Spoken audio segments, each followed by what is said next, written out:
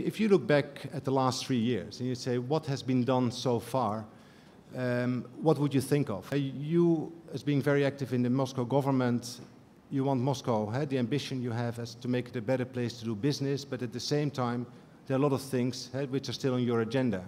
Can you give us a reflection of the last 3 years? Thank you very much, Mark. I will try not to bore you with lengthy presentations.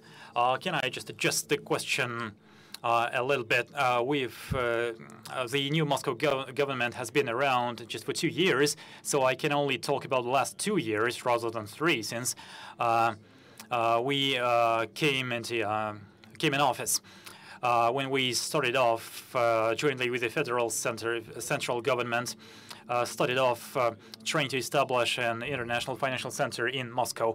This is quite a challenge because we need to play against the world, so to say, the world team represented by such megapolises as New York, Singapore, and a number of others. What have we managed to achieve, to accomplish in the last couple of years? First of all, let me mention the international financial reporting standards that are being gradually deployed in the Russian Federation, the establishment of central depository, the establishment of the Institute of Independent Directors.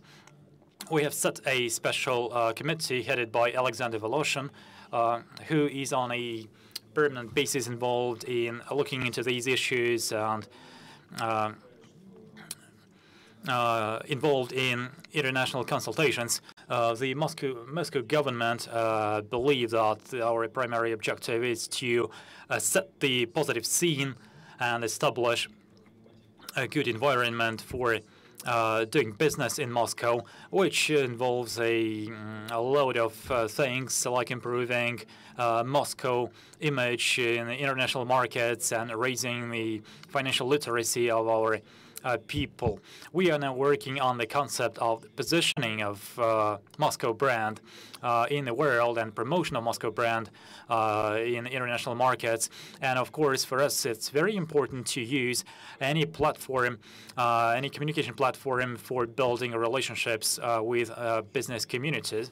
And this is one of the reasons why we decided to hold this International Investment Forum in Moscow, which was supposed to be dedicated to discussing the issues and challenges that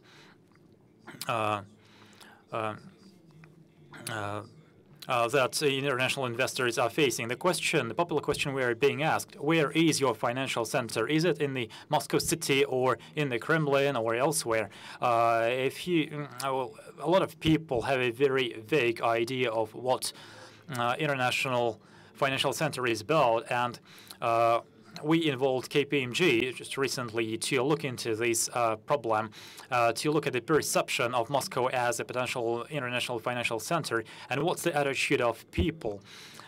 So if Mark would allow me, can I do a short presentation on that? Or do we go back to it in the second phase?